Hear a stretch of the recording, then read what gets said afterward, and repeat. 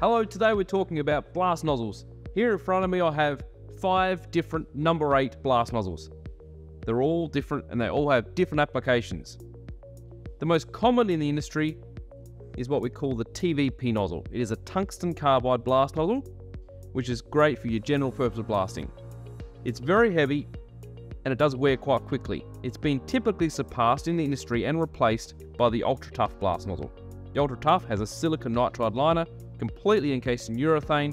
It lasts twice as long and it's about half the weight. So it's typically replaced the TVP tungsten carbide nozzle. There's some other unique application nozzles. Talking about the Bazooka nozzle here.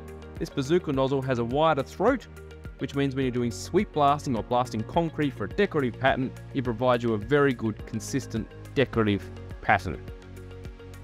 The Hyper nozzle here is designed, it's got a 30% longer exit, which means that abrasives will speed up about 30% faster. So when you're removing tough coatings, the Hyper nozzle is the best nozzle to use.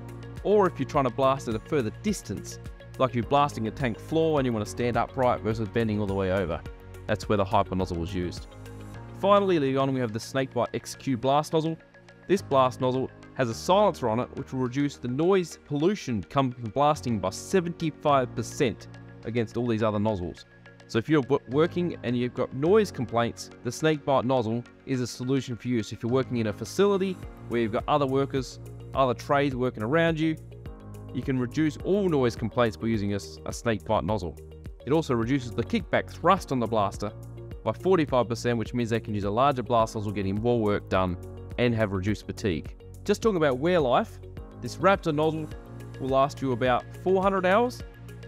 The general purpose TVP nozzle lasts about 250 hours. We'd expect the Ultra nozzle to last about 400 to 500 hours. The Hyper 400 to 500 hours.